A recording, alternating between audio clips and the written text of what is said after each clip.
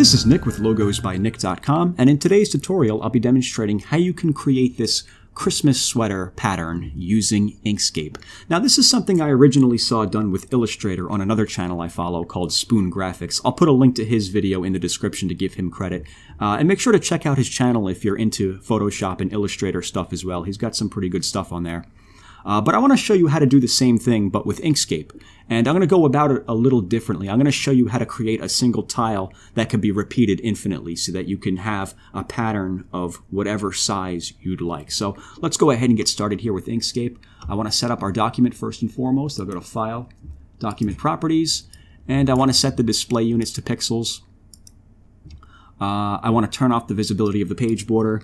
And then I want to change the background color of the document. So I'm going to click on that because we're going to be working with the color white in this tutorial. And if we leave the background white, it's not gonna, it's going to give us trouble. So what I like to do is I just click on the HSL tab and take this L row and slide this to the left to make this background gray. It doesn't have to be gray. It could be whatever color you want that isn't white.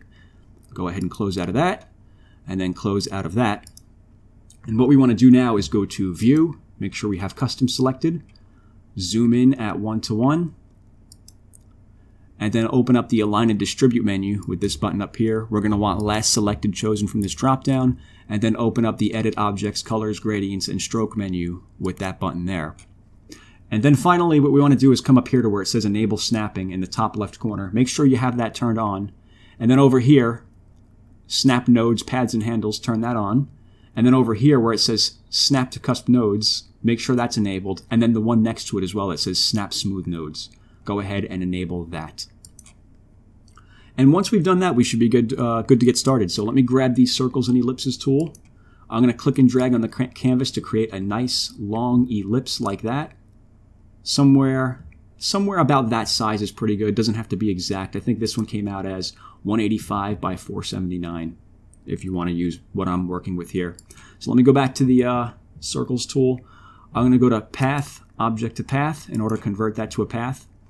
Then I'll grab this Select tool and I'm going to click on the object so that we get the rotation handles.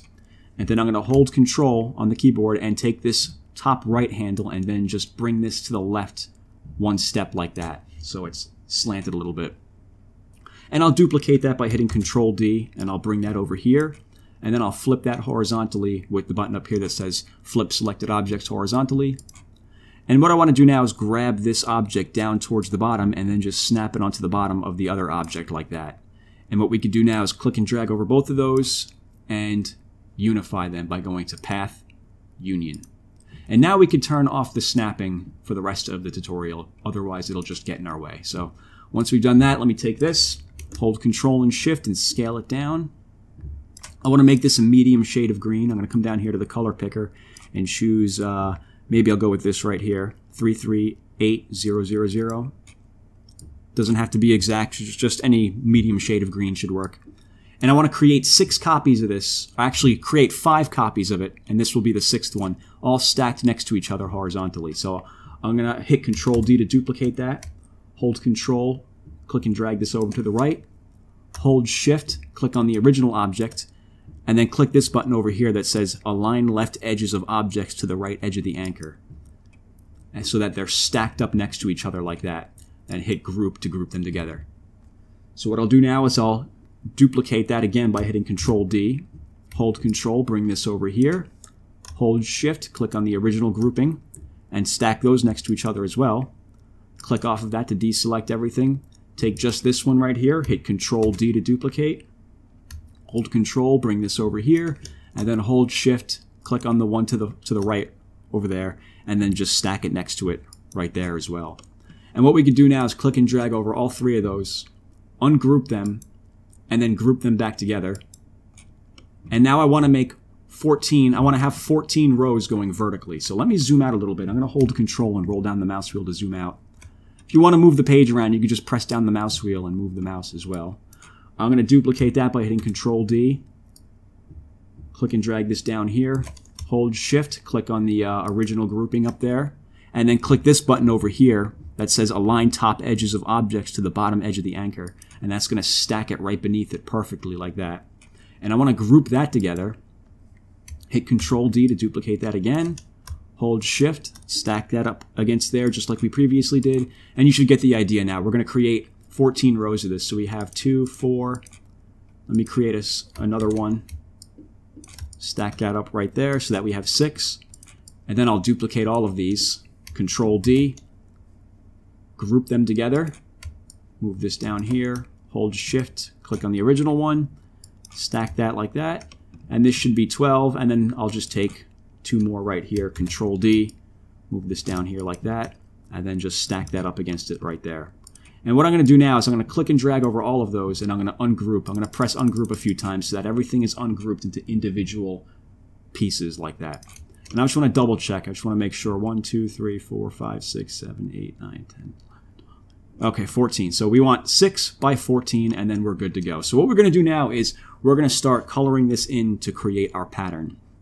And to create the pattern that I outlined in the beginning of the video, what we're going to do is we're going to skip this first row and come down to this second row, and the second one in on the second row, we're going to make that white. And then I'll take the second from the last in that same row and make that white as well. Then I'll come down to the next row and take these 2 right here and make them white. You could select multiples by clicking on it and then holding Shift and clicking on the other one. So I'm going to select the 2 beneath that, make that white as well. Then I'll take these 2 down here and make them white, so that we have kind of like a little X, which is supposed to be sort of like a snowflake. It'll all come together in the end when we create more of them and zoom out a little bit. So what I'm going to do next is I'm going to skip this row, and I'm going to take this entire row right here and make them white. And then I'll come down here. I want to skip this first row. I want to make this one right here white. And then I want to make this bottom row right here. I want to make that all white. Then I want to skip this next row up and then come to the next row up from there. So it's the third from the bottom. Make that white as well. And then make this next one up above it diagonally. Make that one white as well. And then this one and then this one. Make those 2 white. And then start coming back down the other way. Click that one, make that white, and then take this one and make that one white. And then finally, we'll click this top one right here and go down to the bottom. This one right here, we want to make that white as well. So if you'd like to, go ahead and pause the video at this point right here so that you can color in your pieces so that they are matched up with mine, and then we should be good to go. So let me zoom out, click and drag over all of those. I want to group them together, and then I want to right click that and go to copy. And what I'm going to do now is I'm going to grab the rectangles, the squares and rectangles tool, click and drag to create a rectangle like that, and go to edit. Well, first you should come over here where it says make corners sharp. Make sure you have that grayed out. If you can click that, go ahead and click it. We don't want rounded corners with what we're about to do. So we'll go to edit, paste size, and it's going to make it the same size as these objects right here. We'll go to path, object to path, and I want to make this a shade of dark green. So I'm going to come back down here to the color picker, and I believe the color I used before was this one right here. I'm going to make this the darkest shade of green, which is 112B00. You can use whatever shade you like. I'm just going to go with this one. Grab the select tool. I'm going to click the button over here. We're going to grab this object and click the button over here that says lower selection to the bottom. And then click and drag over both of these objects right here, and then just center them up on the vertical and horizontal axis like that. And then we can group them both together. Now what I'm going to do is I'm going to hold Control and roll down the mouse wheel a little bit to zoom out. We now have a single tile that could be repeated infinitely, and it'll create our pattern. So to show you, let me show you what I mean. I'm going to take this, I'm going to go to Edit, Clone, Create Tiled Clones. And let me grab that menu from my other screen. There we go. And under Symmetry, Simple Translation, I'm going to come down here to where it says Rows and Columns.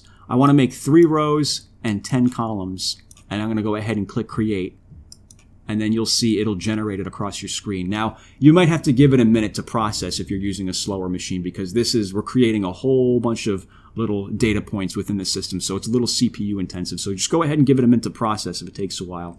And once you've done that, you can see we've created our pattern. It has like that Christmas sweater sort of look to it. If you zoom in closely, it doesn't look like much, but if you zoom out, it really starts to resonate as kind of like a holiday sweater.